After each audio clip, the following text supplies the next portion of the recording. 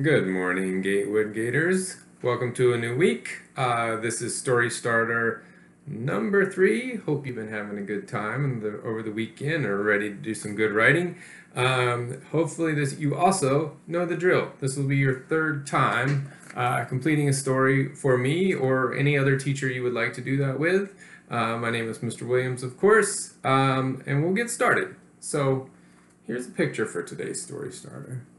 And there's a little boy, and he's looking at what looks to be a giant sandcastle. And I'm going to read this.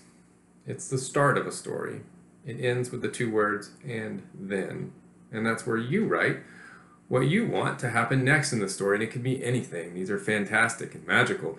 And then you can send it to me, and I'll have my email linked with the video, or any teacher at Gatewood to read your wonderful story.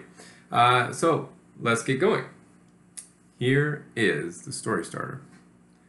At the beach today, I built a huge sandcastle, the best one I'd ever seen.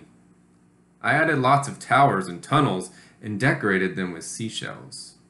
I made a nice front door with a piece of driftwood, and then I dug a moat all the way around with a little drawbridge made of sand. I filled the moat with water and stepped back to look at it.